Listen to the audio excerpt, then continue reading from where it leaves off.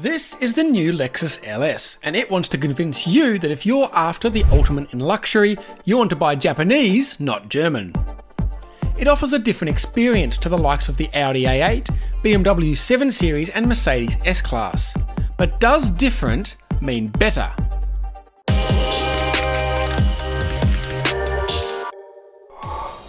The difference starts with the way it looks.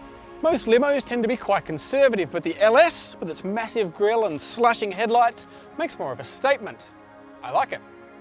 There are two model grades, the F Sport at $196,000 and the Sports Luxury at $201,000. Both prices before on-road costs, and each is available with a 264 kilowatt V6 hybrid or 310 kilowatt twin-turbo V6.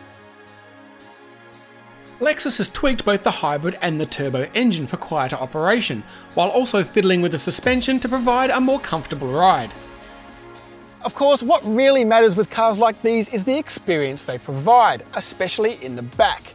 And it's here that the LS Sports Luxury models in particular make a very strong case. It's essentially land-based business class travel. These powered rear seats can cool you, warm you, massage you, and the passenger side even reclines. As long as no one's in the front, of course. There are two large screens for entertainment, controlled by this touchscreen in the centre armrest, while the electric blinds keeps the sun out, and the cooler box, only available in the twin-turbo models, keeps the drinks chilled.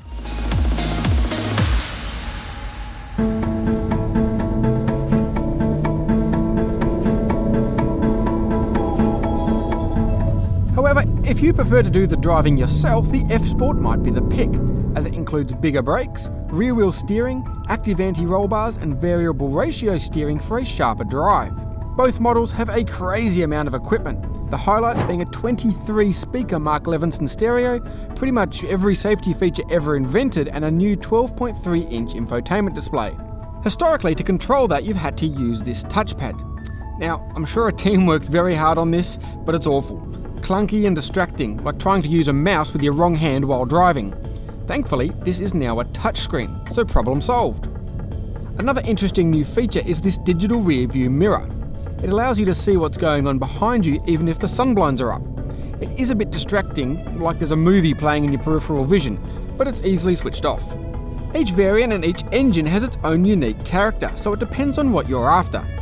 The twin-turbo V6 is obviously faster and its torque makes for more relaxed progress, but the hybrid is much more economical, especially around town.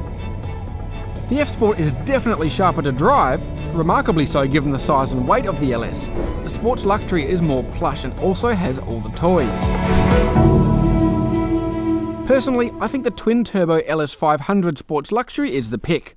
It has the ride comfort and effortless performance you'd expect of a car like this, but with masses of technology and luxury gadgets. But is the LS better than its German competition? To a very specific sort of buyer, yes. It's packed with equipment, it's whisper quiet to drive, and its daring design inside and out will appeal to those who want something a little bit different than the luxury norm.